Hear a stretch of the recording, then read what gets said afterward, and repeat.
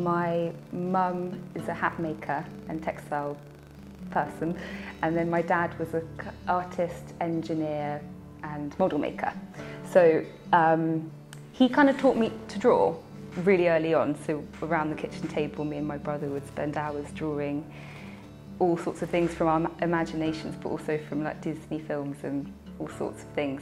And then my mum had a sewing room in the house, and she taught me how to darn and mend things, but it was kind of a casual thing. It was just like, we grew up in a kind of make, do and mend sort of household. So I studied at Falmouth University, which is in Cornwall, and I studied illustration.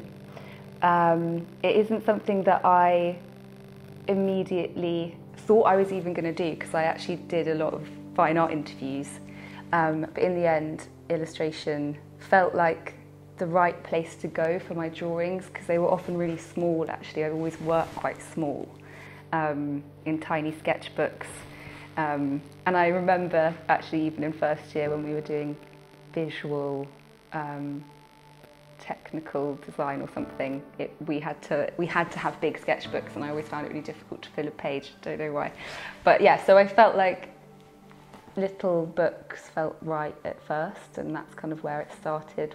That's what I started doing when I first got there. I just made lots of little books and filled little sketchbooks, and it was a really, really good course, because it was really great kind of in terms of pushing us creatively and with various materials. So they literally taught us how to use gouache paint, which is a really opaque version of watercolour in a way. It's not thin, it's thick.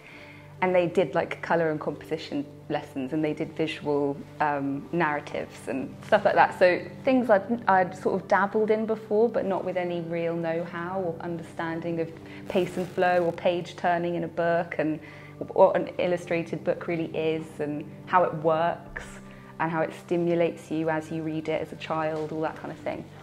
So that was really helpful.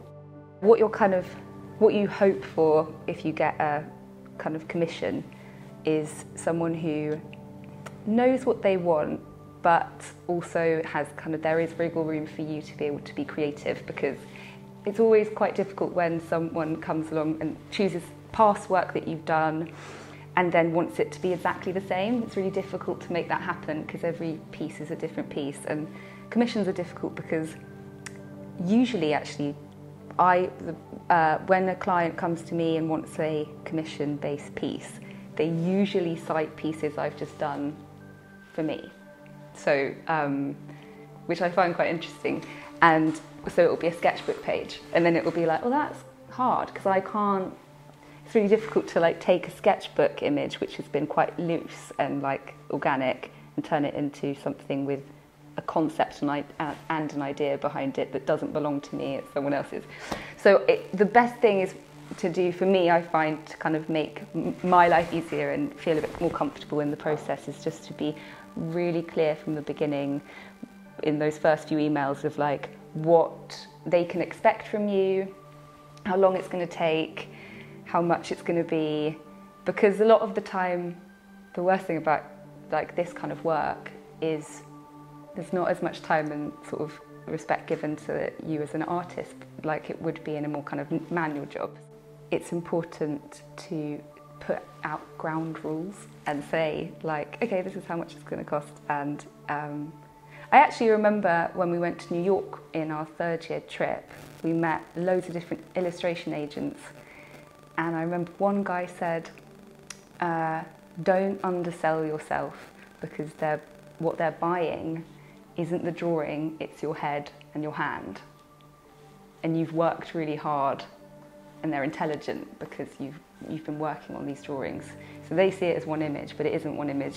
You actually make tons of images before the final, and it's all work. And so I think, yeah, I guess, yeah, and if I was giving advice to other illustrators, it would just be to kind of be really sure about how much work you're doing for someone.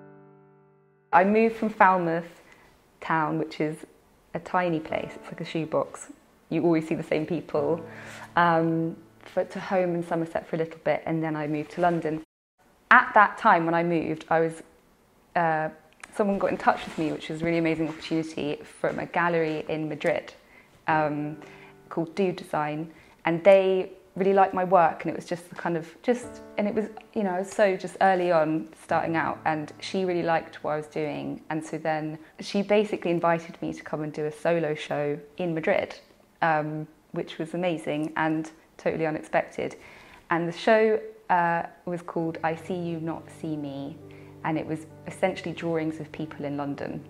So I used it almost as a reportage concept of, just because I was walking around, and I did a lot of walking when I first moved to London because I kept getting the buses wrong and I was too scared to ride a bike at that point.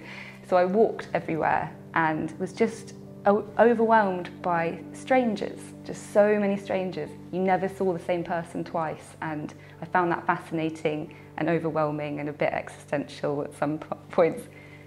But I wanted to record it, and that's where, and I started in my sketchbooks, and then it kind of turned into these final pieces, and it eventually into an overall show. And it almost was a moment where I used my work to get to know a place, and I found it comforting to do that, and capture moments in time. And there's like a little drawing like from that show called Dalston Junction, and it is just like the tube station I used to go past every day, and now I look back at those drawings and just think that's like a little time capsule. I was kind of doing as much illustration as possible, but I was also working as a nanny and in a cafe, becoming miserable. And then I just started thinking, I don't really know where it came from, but I was like, I need to be able to make stuff for money and to survive here. And what can I do? Like, what else do I know? Because illustration is random, unless you're on an agency and you're constantly getting work. And I started looking towards my kind of embroidery and hand sewing abilities, because I was just doing a lot of talking, asking constantly what everyone else is doing, and I met someone who made like ballet shoes for the Royal Opera House, and I thought, that's cool. I wouldn't mind making ballet shoes. I could do that as a part-time job or something. And in that time, I started kind of just getting back into it slightly, like doing lots of embroidery and mending. I got this one jumper in the rubbish little flat I was living in, got completely attacked by moths, and so I was just mending this jumper in the evenings, and certain friends started noticing all this mending, and we were like, oh, I've got this, my favourite shirt, and I really want it to be repaired, and can you do it? And I did it, and it was like, for just like a tenner or whatever, and it slowly started going up the pile, but also like how long it took, and everything was done by hand. Eventually I started talking to Toast, which is a kind of lifestyle brand, and they make really great clothes that are kind of built to last for life, and I am their repairer. I became their repairer, but it wasn't what I intended was just to kind of, if there was a broken lot of clothes, perhaps I could mend them beautifully and we could do something with it. But in the end, it turned into me teaching workshops. It's basically repair techniques based around traditional hand-stitch methods from India and Japan, which didn't quite reach us in the Western world.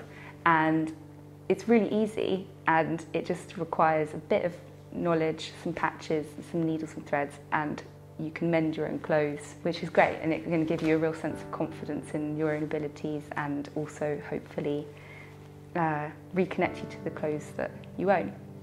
I was doing these workshops, and that kind of is what ended up leading me into writing a book about repair.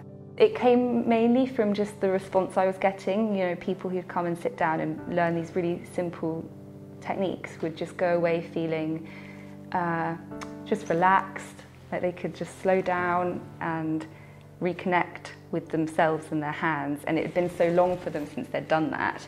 And also it's only good repair, basically. If you can repair something, then it's like that's just a purely positive thing as far as I'm concerned. The more I talked to people, the more I realised how important it is, not only for the planet to look after the things we buy, but also to be able to do something yourself.